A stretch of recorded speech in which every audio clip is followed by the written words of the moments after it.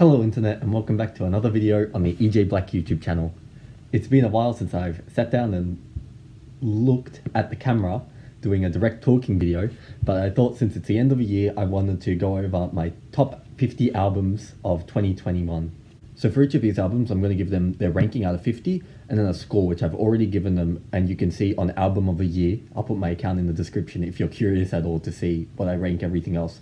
I'm also going to have a list of every album I've listened to this year in order on there, so you can see what I thought of albums like CLB and Donda, which aren't going to be in this top 50 unfortunately. My 50th favourite record of the year was Cake Pop 2 by Cake Pop.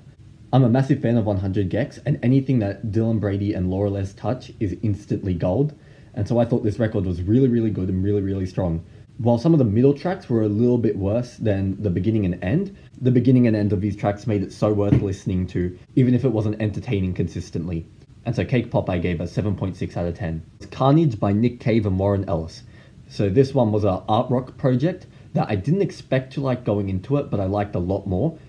It had kind of that post-artistic rock sound, which isn't really unique these days, but I thought they did it really well and in an interesting enough way that it showed up this high.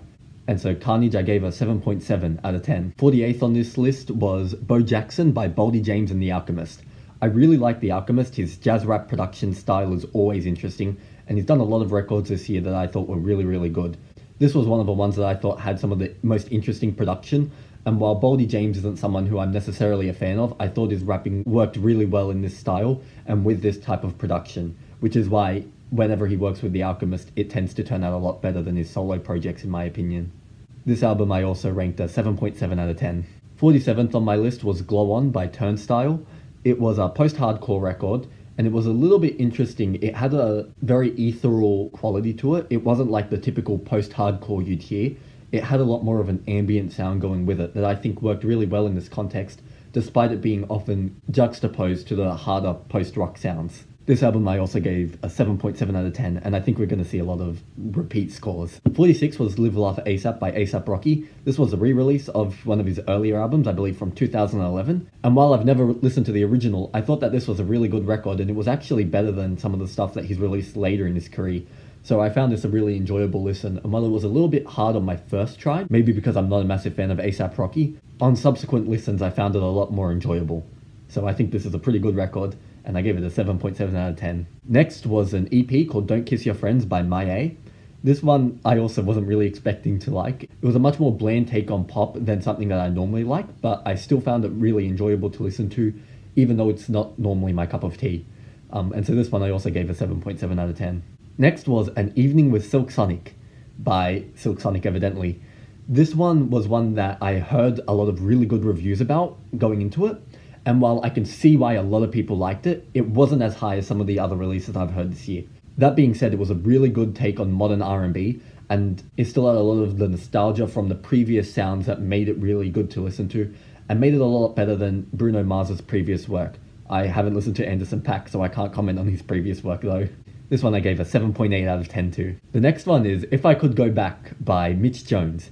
This was made by a Twitch streamer called Mitch Jones, who stopped Twitch streaming to focus on his music career, which I think is a really cool step to take. This was an emo record that looked at his life and his friendships, and while it was only an EP, so it didn't go into much detail, I thought it looked at these ideas in a really cool way. It wasn't anything super unique, but I think that he could really make this style his own, and especially with his really powerful voice, I think that he could make some of his future records really interesting. This one I also gave a 7.8 out of 10 to. Next in number 42 is Cloud Covered by Clouds Taste Satanic. This was a doom metal record that I found just randomly while looking through some albums, and I thought it was really interesting. So Cloud Covered is a record of cover songs by the band Clouds Taste Satanic, but it took a lot of songs that aren't typically performed in a metal style or originally aren't a metal song, and played it with this really cool doom metal style that made it fit this style even though it's not how it's originally performed. So this is an album that I gave a 7.9 out of 10 to.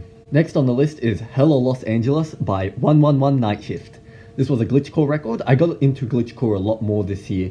It hasn't really been something I've heard in the past. By the way, I know I'm supposed to call it scenecore or hyperpop, but I don't care.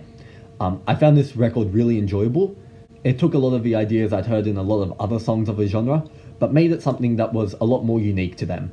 So I gave this one a 7.9 out of 10. Next was SNS by No Point in Living. No Point in Living is one of my favorite bands. They do a lot of DSBM, melodic black metal, melodic death metal, and a lot of fusions of those genres. And they release a lot of albums in a year. I believe it's just one guy living in Japan. And while he's got some side projects, this one is actually my favorite. And I didn't listen to everything he released this year, so not everything is going to be on this list. But the ones I did listen to all showed up on this list. This record specifically was a melodic death metal record. And while the vocals of melodic death metal in general, but specifically this record, weren't really for me, I really like the melodic guitar style, and the way that it shows its emotions through its guitar playing is something that I find really enjoyable. And even though melodic death metal is normally supposed to be really emotional, I found this one's take a lot better than the average melodic death metal record. This one I also gave a 7.9 out of 10 to. Next is Suicide Letter to Myself by MIV or M1B.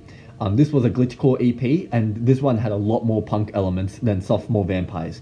So this one was a purely solo release by MIV, and while I really liked that at first, after a while it tended to get a little bit grating and that vocal style tended to wear off me a little bit, but I still ended up enjoying it enough evidently to be on my top 50 list. This one I also gave a 7.9 out of 10 to, and I do really recommend this release, especially listening to it a couple times, but I wouldn't recommend listening to it a whole lot because I think that might be what drew me out of it.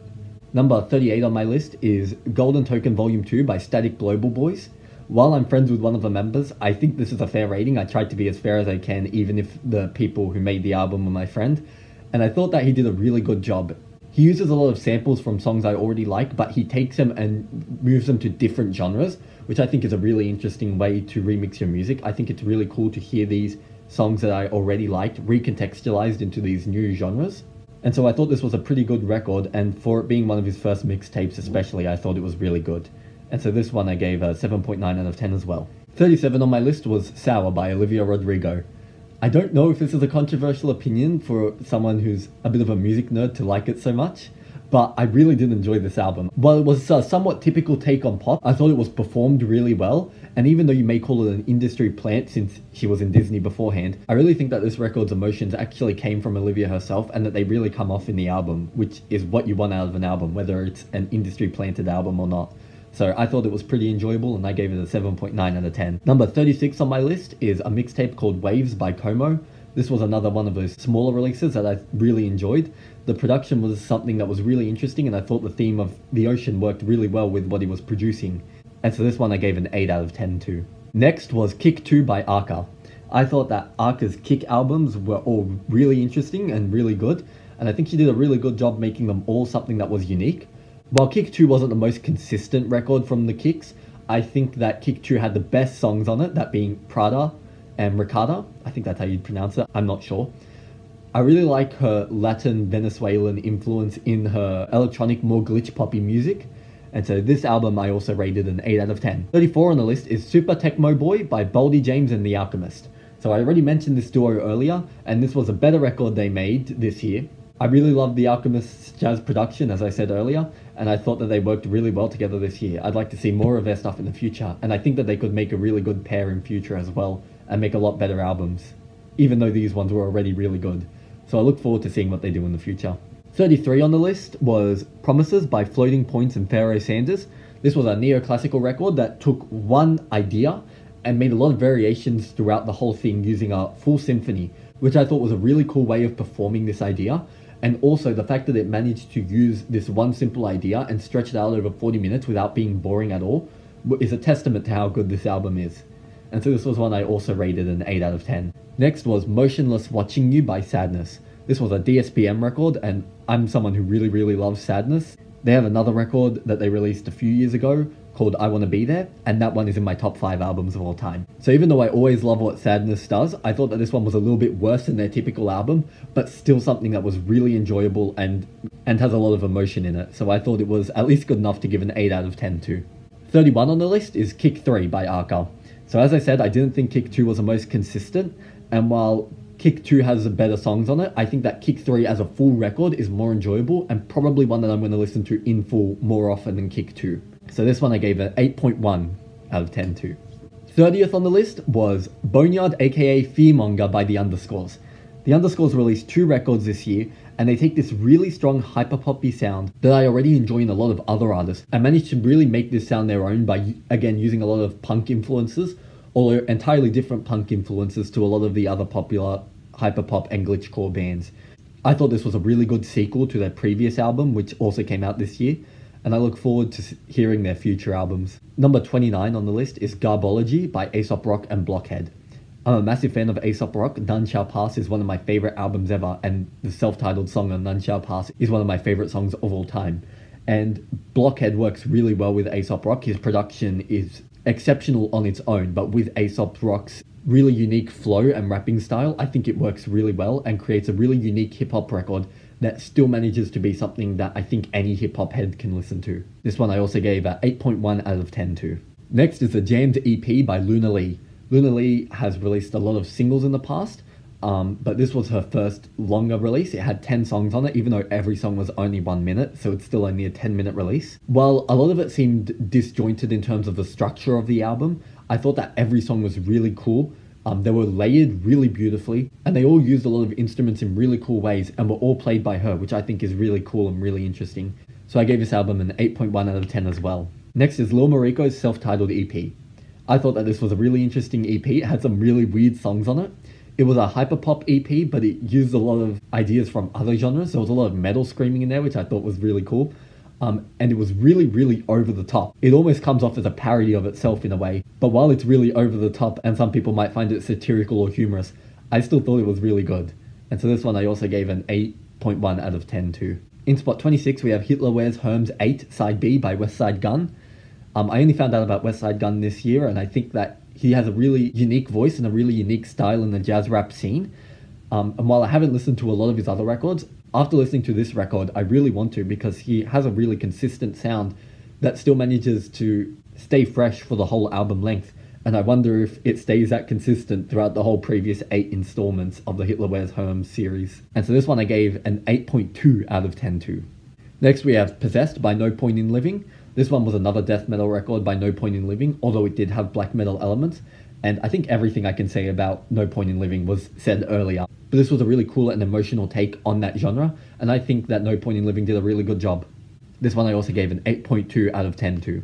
Next is April Sunset by Sadness. This is another DSBM record by Sadness that they released this year, and it used a lot of sound effects in this one to convey the emotions, which while I thought at times was a little bit gimmicky, still at times worked pretty well with the themes of the album, that being depression because it's DSBM. And while this definitely wasn't the most unique Sadness record ever released, I still think it's really good, and so I gave this one an 8.2 out of 10 as well. Number 23 on the list is 12 Temples by Questmaster.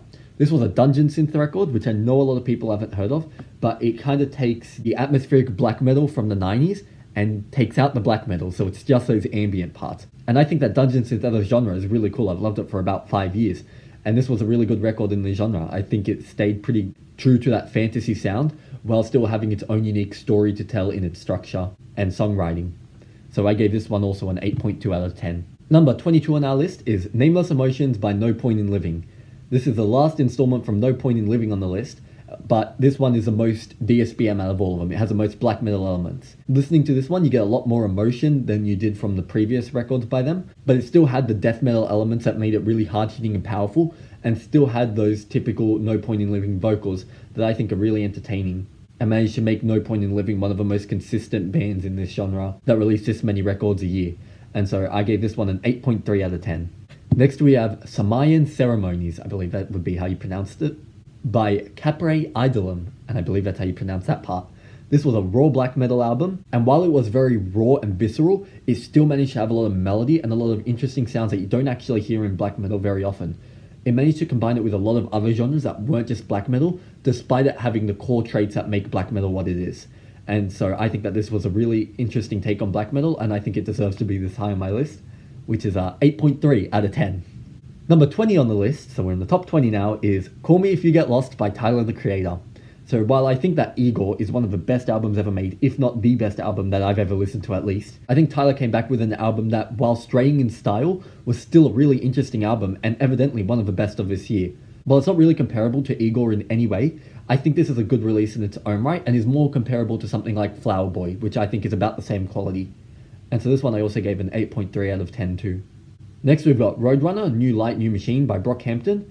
This was a hip-hop record by one of my favourite rap groups, Brockhampton, and looks at a lot of darker themes in the previous album, that being because one of the members, Joba, had his father commit suicide, which is a theme that they touch on in the album a couple times. I think these themes were looked at in a really, really tasteful way, while also telling you a lot about the people that they affect, namely Joba. And so I think that this album was one of the strongest hip-hop records of this year. This album I also gave an 8.3 out of 10 to, and I'd love to see what Brockhampton do left, because the Saturation trilogy is my favourite series of albums of all time. Number 18 on our list is Gold Token Volume 1 by Static Global Boys. So this is obviously the prequel to Golden Token Volume 2, and I thought that this one was a lot better than the second one, evidently. This one used samples from the likes of Playboi Carti, which I thought was really cool, and again, it really recontextualized the songs into something that you can listen to in a different context, and it sounds a whole lot different. So that's why this is ranked so highly, and I gave this one an 8.3 out of 10. Next is Haram by Armand Hammer and The Alchemist. So The Alchemist has already shown up twice on this list, but now he's in a different duo, that being with Armand Hammer. And Armand Hammer has a very interesting, unique flow, which has become a lot more popular in previous years, but still, because he's one of the four founders of that unique sound, has a distinct charm to it. And The Alchemist's jazz production really helps to bring Armand Hammer's voice to life. And so I think that this was a pretty good hip-hop record with a really interesting jazzy sound. And so for that, I give it an 8.3 out of 10. Number 16 on this list is LP by JPEG Mafia. Now this is LP, the online version specifically, and you'll see why evidently later. And so I'll talk about it more then. I think you know what that means. But this album, the online version specifically, I gave an 8.3 out of 10 to. Number 15 on the list is This Thing of Ours by The Alchemist. So this was another Alchemist release, but this time he wasn't pairing up with one person, instead having multiple vocalists perform on individual songs. Well, this was a short record, having 4 unique songs with their instrumentals and also the tracks with vocals on them. I still thought that this was a pretty good record, and it was one of the best Alchemist records I've listened to, despite it being so short. I think that The Alchemist's exceptionally jazzy sound really came to life here, and I thought especially the Earl Sweatshirt feature made it really enjoyable to listen to. And so this album I gave an 8.4 out of 10. Next is Ransom and Rome Street's Coupe de Grace. This album specifically by them was really good and was about as good as the best songs on Noise Candy, which I'm pretty happy about. It consistently managed to keep their style while having 2 unique people to be accustomed to, along with the other featured rappers. And so I thought this was a pretty good album and deserved a pretty high place this year, which is why I gave it an 8.4 out of 10. Number 13 on this list is Forever in Your Heart by Black Dresses. This was an electro-industrial album that still had a lot of elements of hyperpop in it, and Black Dresses are really good at making this really industrial, visceral sound, have this really melodic, emotional nature that doesn't carry across in a lot of other industrial albums. And so I really think that Black Dresses is one of the best duos to come out of this industrial hyperpop phase. And while they're technically split up, I hope that they release more post-split up albums like this one was, because I did really, really enjoy this record, along with their previous few albums, although I did think that this one is their best album to date. And so this one I gave an 8.4 out of 10 to. Number 12 on the list is Alluring the Distant Eye by Sadness Again. I really, really like Sadness, which is why they're showing up so often. They managed to, despite having that typical black metal sound, have more emotion than the typical depressive, suicidal black metal record does, in my opinion. And I think that it really, really comes off here. I think they did a fantastic job in both performance and composing. And so that's why I gave this one an 8.5 out of 10. Number 11 on this list is Fishmonger by Underscores. So this is obviously the previous record I was talking about when I was talking about Fearmonger. It's another one of those more electro-punk records. And some of the songs on this record, like Spoiled Little Brat, are impossible to get out of your head. I tried, you can't do it. And so that's why I also gave this album an 8.5 out of 10. Alright, we're down to the top 10. So number 10 on the list is Screaming Forest by Cemetery. This was, I guess you'd call it a Halloween record by black metal, hip-hop, witch house musician Cemetery. This album had a lot less black metal elements than his previous albums had, instead opting for a more witch house sound, which I think is really cool because I really, really like witch house, and I don't think it gets enough appreciation nowadays. I thought that the dark lyrical themes and the rapping on this album was very good, especially Buckshot's verse on Scarecrow. Again, you're not going to be able to get that out of your head. I tried. You physically cannot. I listened to that song on repeat countless times this year. I think it's a really good display of both Cemetery and Buckshot's vocal abilities. And so I think this album was really good as a whole, but especially that song. And so that's why I gave this album an 8.5 out of 10. Next is LP, the offline version by JPEG Mafia. And so I thought that the offline version, as everyone did, was a lot better than the online version. JPEG Mafia had a lot of songs on there that he wasn't allowed to include. And while Bold and Bold Remix weren't included on the offline version, which I actually really liked and wished it was on there, I still think that this version as a whole was a lot better because of the samples and because of songs like Hazard Duty Pay. I also thought that End Credits was a really, really good song. That's another one that you're not going to be able to get out of your head. And so that's why I gave this album an 8.6 out of 10. 0.3 points higher than LP Online. Number 8 on my list is Troubled Paradise by Slater. I guess that's how you pronounce it. It's got 3 Ys. This was a hyperpop record, and it was one of those records where every single song manages to go so well with the previous one that you kind of have to listen to the whole thing. It doesn't let you stop it in between. I thought this was a really powerful record, and I'm really glad I found out about Slater thanks to one of my friends, who I'm also going to link in the description. He's got a music blog, and he has a lot of really good music tastes. Number 7 on the list is Headbangers 2 by Heart Eyes. This was an emo hyperpop record, and while I'm unsure if there's even a Headbangers 1, for all I know, this could be the first one. I thought this record was really, really strong, and it makes me want to go back and look at their discography to find out if there's a first one. This album I gave an 8.7 out of 10. I kind of just think it fused the emo and hyperpop sounds really well, despite them already being at least somewhat linked. This album took them and fused them even more, and in my opinion made that sound even better. Number 6 on this list is Compilation 2 by Sadness. Again, another Sadness record. This album is a compilation of some of the songs from Sadness's split releases that came out during this year. It was a second compilation to come out this year as well. But I thought that while the songs may have not been originally written to go together, they do work really well on this album. Maybe that's just because a lot of Sadness's songs kind of sound like they would work together anyway. Like I normally will shuffle through their whole discography instead of just one album. But I did really think that these 3 songs worked really well together. And so that's why I gave this album an 8.7 out of 10. Number 5 on my list is Rainbow Bridge 3 by Cemetery. This is another release by Cemetery, but this one had a lot more black metal influence in it. And I thought that the black metal samples were really good.